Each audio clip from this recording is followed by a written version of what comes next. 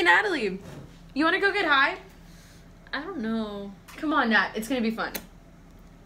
I guess. All right.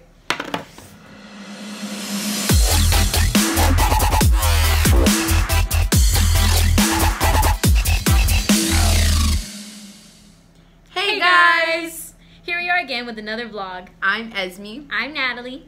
and today we're going to be talking about peer pressure. So our intro was a perfect example.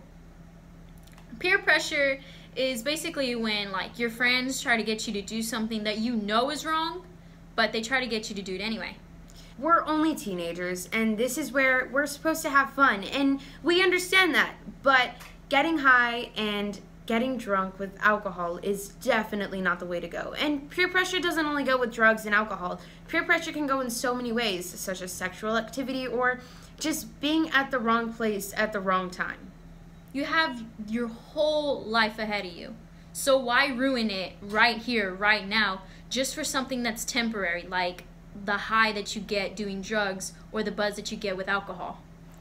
So, moral of the story, if you ever feel like you're falling into peer pressure or you need just someone to let you know that it is a wrong decision and you need help, talk to your parents, talk to your teachers, talk to a responsible, strong adult that will help you get through whatever you're going through.